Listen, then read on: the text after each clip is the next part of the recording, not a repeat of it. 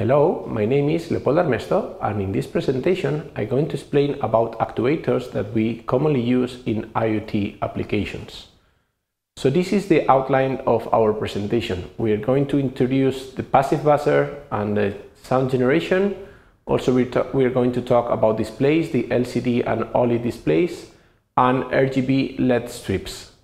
Then we're going to move to motors. So we're going to explain about DC motors, servo motors, and stepper motors. And then we're going to talk about control, two different types of controls, the on-off control and the PID control. So let's start with the passive buzzer. It's a special kind of material. It's a piezo-electric layer that makes the membrane vibrate when we apply a current to it. So if we apply a PWM signal with a specific frequency, this generates a vibration which is converted into a sound at that specific frequency.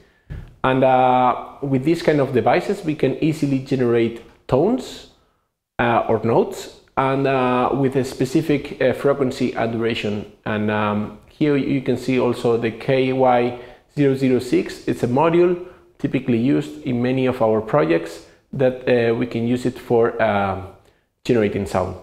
Do not confuse with an active buzzer, because the active buzzer you cannot control the frequency. Okay, so here we can control the frequency by generating this PWM signal, but with the active buzzer it just simply generates a beep, and we cannot control the frequency of that beep. So then, as an alternative, we have a sound player, which is a DFplayer Mini. It's a very cheap and tiny circuit. We can use it for reproducing MP3, WAV files, and so. And it includes a card reader, SD card reader, and we can store there files with our sounds, and with our microcontroller just simply control which files we would like to reproduce, play, stop, pause, and so on.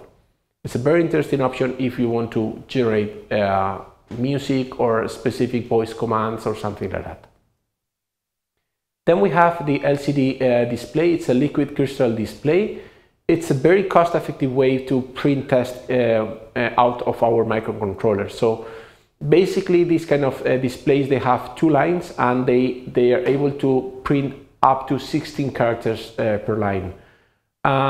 They have a parallel interface, but there are some circuits, like you can see here in the figure, that they have this I2C parallel interface, so we can save some lines in our microcontroller. Also, it's quite common nowadays to use OLED displays. They are quite cheap too, and they are based on organic LEDs, and this allow us to specifically address each of the LEDs.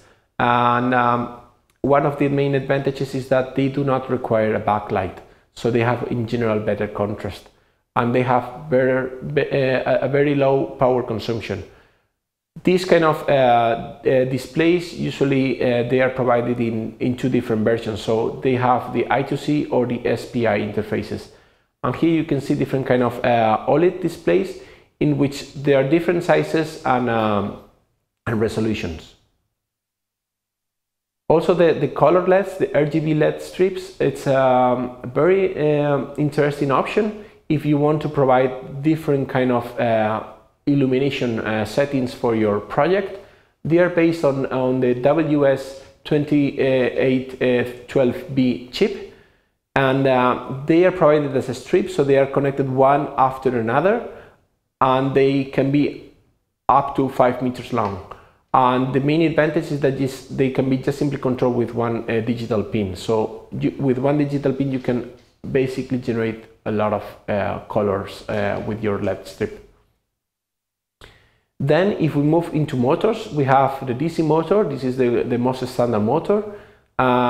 Basically we use this motor to regulate the speed, so we can apply different voltages, so the speed varies accordingly. Actually, what we need is to provide a current, and we can regulate torque, but in most of our homemade projects, we use these motors just simply for regulating speed. And one interesting thing is that because they consume quite a lot of current, we can't provide that current directly from a pin from our microcontroller. We need a driver. So basically we need what it's known as a H-bridge or a half H-bridge to allow the microcontroller to control how the current drives into the motor. So also we have the servos. They are specialized kind of DC motors because basically what a servo includes is a DC motor, but also includes some gears and also the necessary electronic and interface and a potentiometer.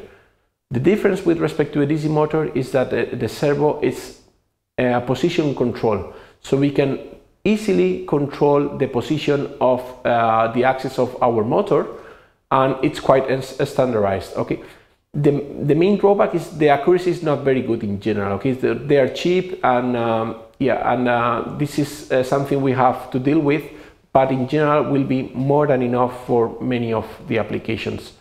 And they are very easily to control with a kind of PW signal. It's called PPM signal, and it's also a periodic signal in which we modulate the width of a specific on period, so we can control the position of the servo.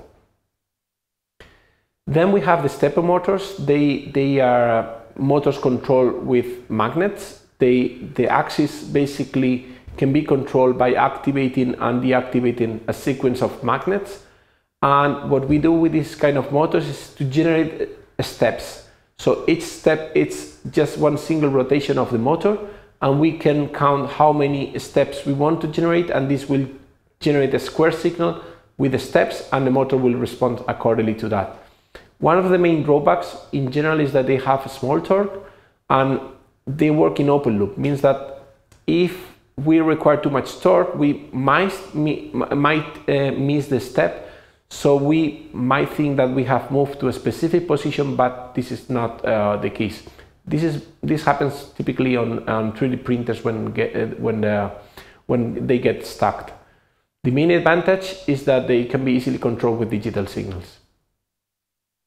Then if we move into the control area, we basically have in most of the kind of projects that we are going to work with two different kind of controls. The on-off control is a special kind of control in which the actuation signal it's on during a certain period and off during other center period. And in here we can use, for instance, relays to control a specific devices like a LED lamp or fan, and or a water pump, for instance, too. Or we can use, for instance, a solenoid to control how to push a specific element. So there are different kind of applications that we can use within this on-off control. Is the simplest one, like light control, temperature control, or the water pump in our greenhouse project, for instance. The main drawback is that if the signal, so we have usually a threshold, so if the signal is above that threshold, then we activate the on, and if it's below the threshold, then we deactivate the signal. But if it's just right in the middle, this signal could be switching continuously, so we can use a high efficiency version of this control, which in general is much better. And finally, we have the PID control. This is very interesting when we want to regulate easily our processes in which we have some kind of analog input measurement.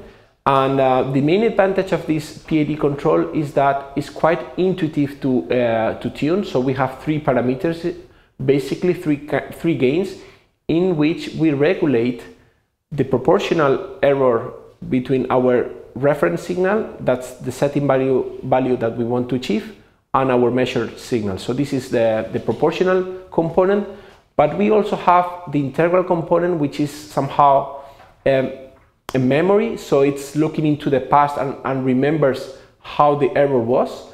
And we also have the derivative component, which is somehow looking into the future, and it's predicting how the signal error will behave.